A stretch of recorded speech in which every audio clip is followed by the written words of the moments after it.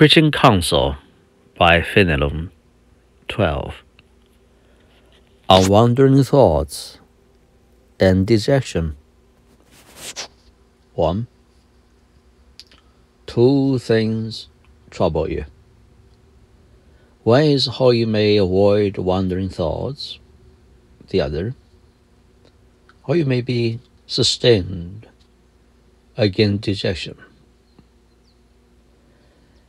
As to the former, you will never cure them by sad reflections. You must not expect to do the work of grace by the resources and activities of nature.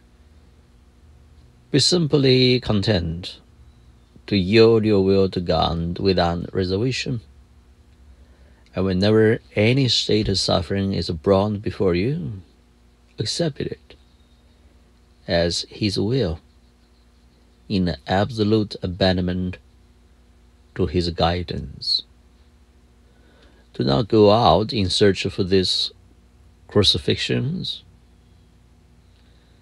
but when God permits them to reach you without your having sought them, then you need never pass without your deriving profit from them.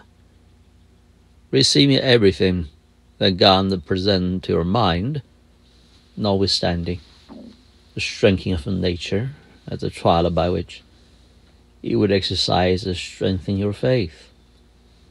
Never trouble yourself to inquire whether you will have strength to endure what is presented, if it should actually come upon you.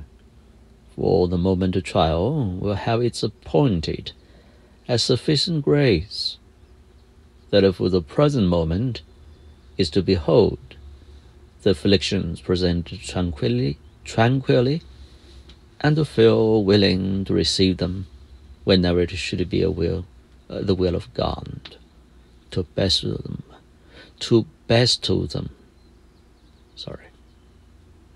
Go on cheerfully and confidently in this trust. If this state of the will should not change in consequence of a voluntary attachment to something out of the will of God, it will continue forever. Your imagination will doubtless wander to 1,000 manners of vanity. It will be subject to more or less agitation according to your situation, as the character of the objects presented to its regard. But what matter? The imagination, as Saint Teresa declares, is the fool of the household. It is constantly busy in making some bustle or other to distract the mind, which cannot avoid beholding the images which it exhibits. The attention is inevitable. It is a true distraction, but so long as it is involuntary, it does not separate us from God.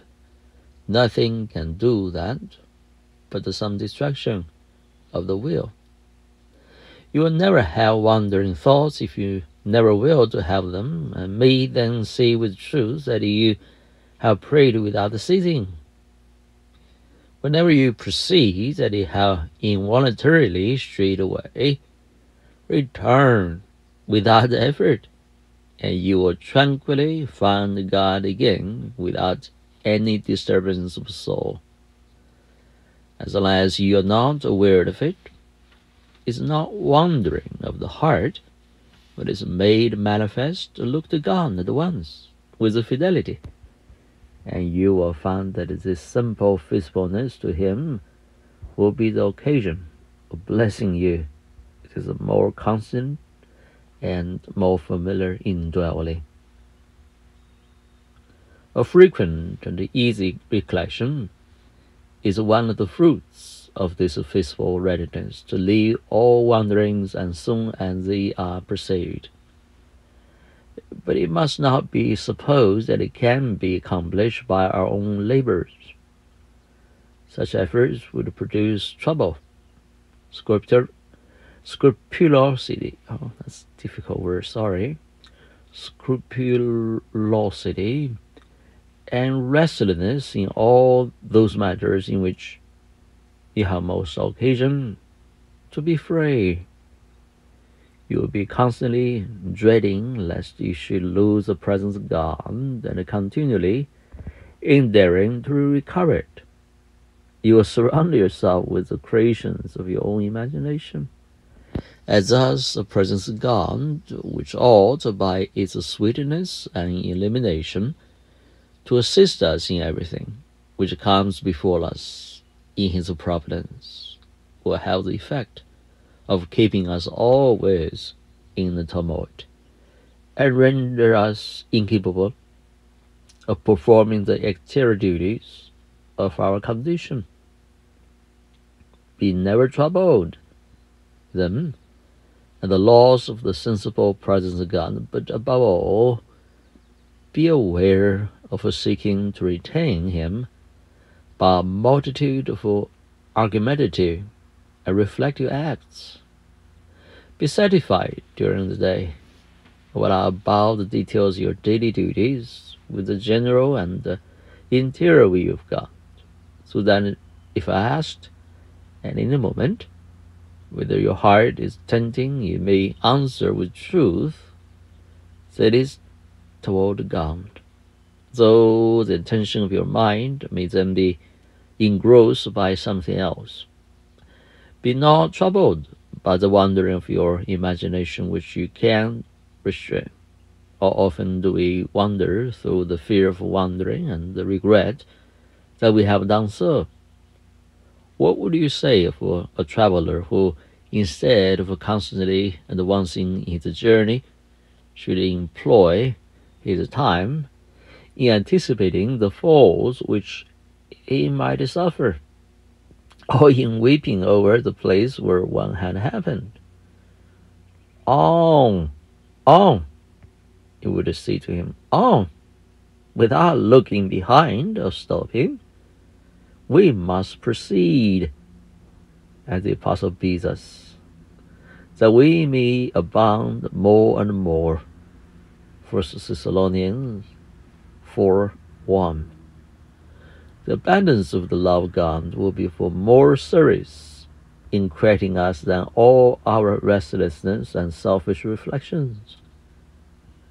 The rule is simple enough, but nature, accustomed to the intricacies of reasoning and reflection, considers it as altogether too simple.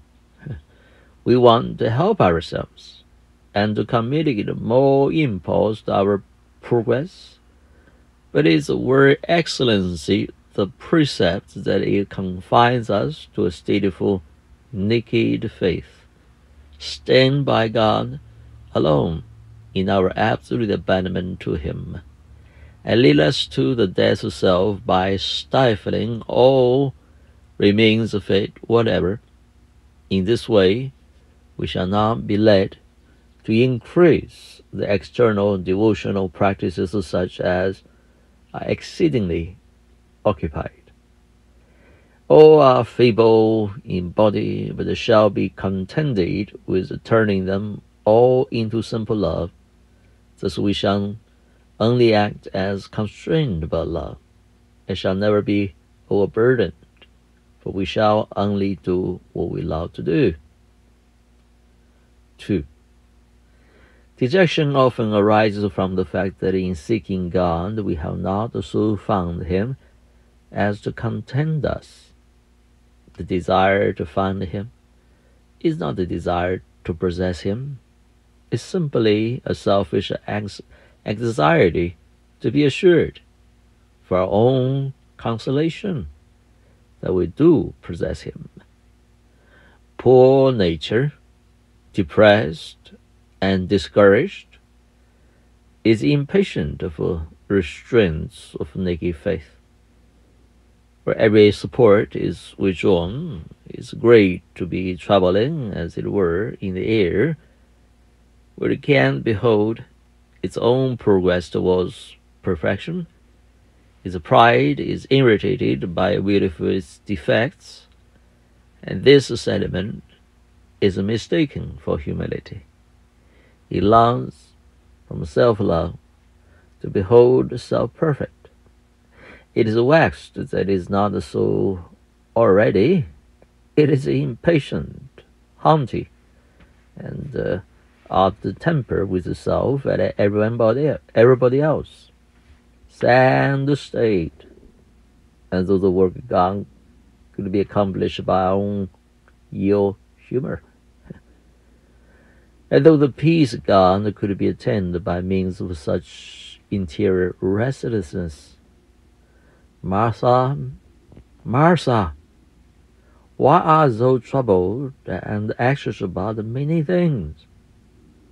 One thing is needful, to love him and sit attentively at his feet. When we are truly abandoned to God, all things are accomplished without the performance of useless labor. We suffer ourselves to be guided in perfect trust for the future. Well, whatever God wills, and shut our eyes to everything else. For the present, we give ourselves up to the fulfillment of His designs. Sufficient for every day is the good, the evil thereof, is the daily doing of the will of God, is the coming of His kingdom within us. At the same time, our daily bread. We should be faithless indeed, guilty for heathen distrust, did we desire to penetrate the future which God has hidden from us. Leave it to Him. Let Him make it short or long, bitter or sweet. Let Him do with it even as it shall please Himself. The most perfect preparation for this future, whatever it may be, is to die to every will of our own, and yield ourselves wholly up to His.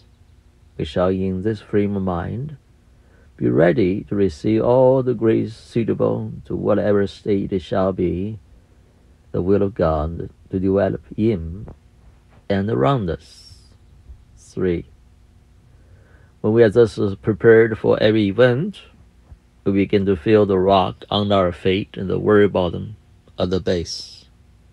We're ready to suppose every imaginable evil of ourselves, but we threw ourselves blindly into the arms of God, forgetting and losing everything else. This forgetfulness of self is a most perfect renouncement of self and acceptance of God. It's a sacrifice of self-love. It would be 1,000 times more agreeable to accuse and condemn ourselves to torment body and mind rather than to forget. Such abandonment is an annihilation of self-love, in which it no longer finds any nourishment. Then the heart begins to expand. We begin to feel lighter for having thrown off the burden of self, which we formerly carried. We are astounded to behold the simplicity and straightness of the way.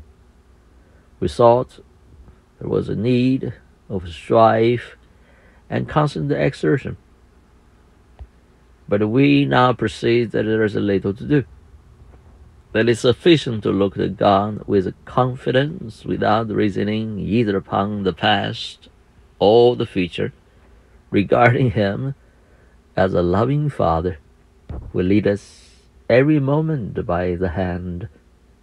If some distraction or other should hide Him for a moment, without stopping to look at it, we simply turn again to Him from whom we have departed. If we commit faults, we repent with the repentance of wholly for love and returning to God. It makes us feel whatever we ought. Sin seems hideous, but we love the humiliation of which it is the cause, and for which God permitted it. And the reflections of our pride upon our defects are bitter, disheartening, and vexatious. So the return of the soul towards God is reflected, peaceful, and sustained by confidence. You'll find by experience how much more your progress will be aided by this simple, peaceful turning to God than by all your chagrin and the spite and the faults that exist in you. Only be peaceful in turning quietly towards God alone. The moment you perceive what you have done, do not stop to argue with yourself. You can gain nothing from that quarter. When you accuse yourself of your misery, I see but you and yourself in consultation. Poor wisdom that will ensue from where God is not. Whose hand is it that must pluck you out of the mire? Your own? Alas, you are buried deeper than thought, and cannot help yourself. And more, this worst sloth is nothing but self. The whole of your trouble consists in the inability to leave yourself. And do you expect to increase your chances by dwelling constantly upon your defects and finding your sensitiveness by with your folly? You will in this way only increase your difficulties, while the gentlest look towards God would calm your heart. It is His presence and causes us to go forth from self, and when He has accomplished that, we are in peace. But how are we to go forth? Simply by turning gently towards God, and gradually forming the habit of so doing by a faithful persistence in it. Whenever we perceive that we have wandered from Him, as to that natural dejection which arises from a melancholic temperament, it belongs purely to the body, and is a province of the physician. It is true that it is constantly recurring, but let it be borne in peace, as we receive from His hands a fever or any other bodily ailment. The question is not what is the state of our feelings, but what is the condition of our will. Let us will to have what is the condition of our will. Let us will to have whatever we have, and not to have whatever we have not. Would not even be delivered from our sufferings, for it's God's place to apportion to us our crosses and our joys. In the midst of affliction, we rejoice, as did the apostle. But it is not joy of the feelings, but of the will. The wicked are wretched in the midst of their pleasures because they are never content with their state, always desiring to remove some thorn or to add some flower to the present condition. The faithful soul, on the other hand, has a will which is perfectly free. It accepts, without questioning, whatever bitter blessings God develops, wills them, from them, and embraces them. It will not be freed from them if it could be accomplished by a simple wish. For such a wish would it be an act originating in self and contrary to its abandonment to providence and its desires that this abandonment should be absolutely perfect. Would there be anything capable of setting a soul in a large place? It is this absolute abandonment to God. It diffuses in the soul a peace which flows as a river, and the righteousness which is on the waves of the sea. Isaiah, now I don't know which chapter it is, but I think it's a later chapter. So anyway, there is a scripture quoted here. If there be anything that can render the soul calm, dissipate its scruples, and dispel its fears, sweeten its sufferings by the anointing of love, impart strength to it in all its actions, and spread abroad the joy of the Holy Spirit in its countenance and words. It is a simple, free, and childlike repose in the arms of God. Bless the Lord.